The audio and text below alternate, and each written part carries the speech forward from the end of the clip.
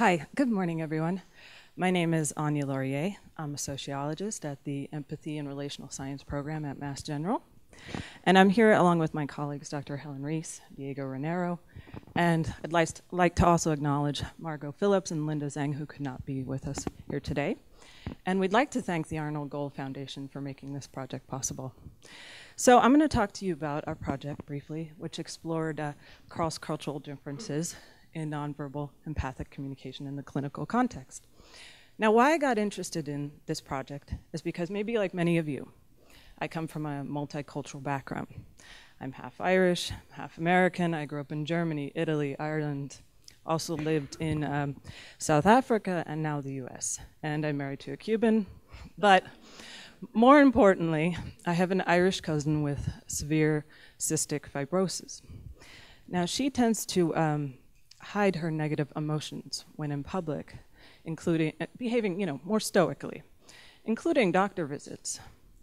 Now, why this is because cultural norms in Western Ireland place a high value on maintaining social harmony, in public especially.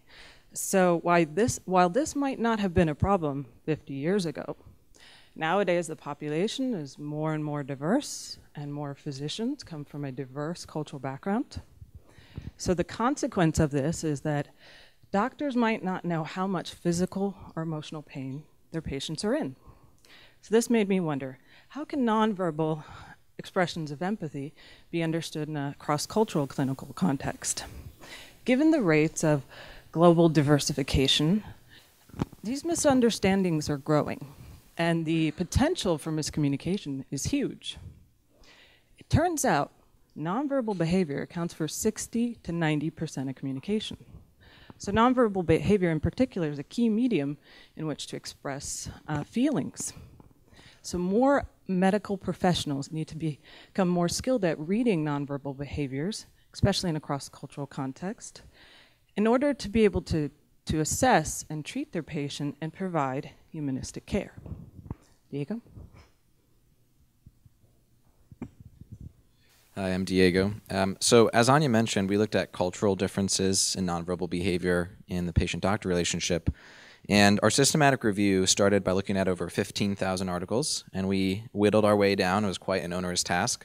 Whittled our way down to a final 15 articles. And these articles revealed some pretty interesting findings. So it is the case that patients seem to desire these concepts of empathy and respect, but how clinicians can convey that nonverbally generally varies across cultures. So while there may be some nonverbal behaviors that seem to be desired universally, like open body posture or smile or demonstrations of warmth, there are specific nonverbal behaviors that are culturally dependent, like length and directness of eye gaze, meaning of hand gestures, colloquial expressions. Like in the US, we do a thumbs up, which is good, but in other cultures, that can actually be viewed as something that's offensive. Things like silence, pauses in conversation, rate of speech, and tone of voice. These are all culturally dependent nonverbal behaviors that can be conveyed by clinicians and interpreted differently by different patient populations. So I'll just give a couple quick examples as our time is short. So for example, in Tobago, it is viewed as disrespectful to maintain sustained eye contact with an elder. So as a clinician, attempting to make sustained eye contact as a sign of respect or reassurance to a patient could actually be deeply misunderstood. Another example was in the Bahamas and Jamaica. Medical students indicated that physical proximity is actually viewed as invasive rather than reassuring. Whereas in stark contrast, in a different study, Brazilian patients indicated that they view American clinicians as cold and distant and actually prefer greater physical proximity. So those are just a couple examples of how nonverbal behavior can be different across these different cultures and oftentimes come in stark contrast to one another.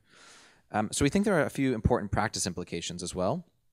One of them is that clinicians should learn the cultural norms while still maintaining curiosity about the patient and accounting for individual differences. So I think it was Ron Epstein yesterday who talked about this idea of maintaining curiosity about the patient. So we're certainly not making or looking to make generalizations about each culture.